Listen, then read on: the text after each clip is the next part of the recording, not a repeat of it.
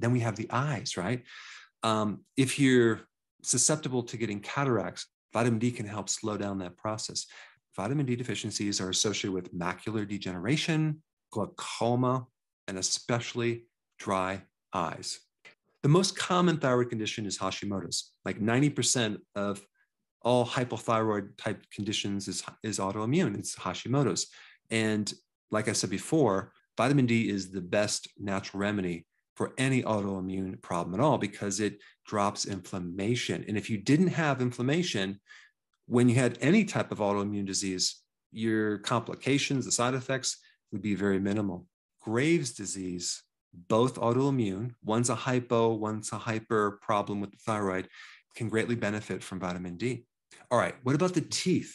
Well, if you're deficient in vitamin D, you're not going to drive the calcium into the bone, and your teeth are bone made from calcium. And so we need vitamin D to regulate that calcium. And so if you're deficient in vitamin D as a little child, or even when you're a baby inside your mother and you're deficient in this vitamin D, unfortunately, you can develop all sorts of bone malformations later in life or even earlier in life as problems with the maxillary bone. So you have an overbite or an underbite, or you have, you're going to need braces because your teeth are crooked, or you might have missing teeth.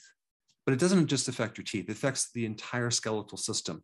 You're more susceptible to getting scoliosis, which is like an S curve of your spine, or a hunchback, which is kyphosis, or an exaggerated low back curve, which is lordosis, or even flat feet or bowed legs, which is rickets. So all of this can be majorly prevented if that mother gets enough vitamin D early on when she's pregnant, if she's breastfeeding.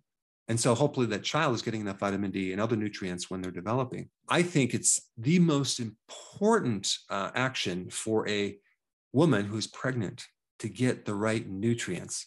Because if you're just deficient in one vitamin, vitamin D, that child can end up with major skeletal malformations later in life.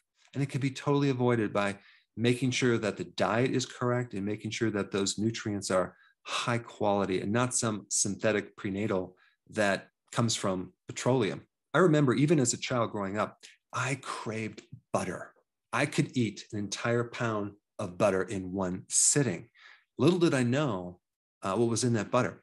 There was vitamin D in there, but there was also vitamin K2. And vitamin K2 works with vitamin D, especially in the formation of the strength of your teeth and your bones,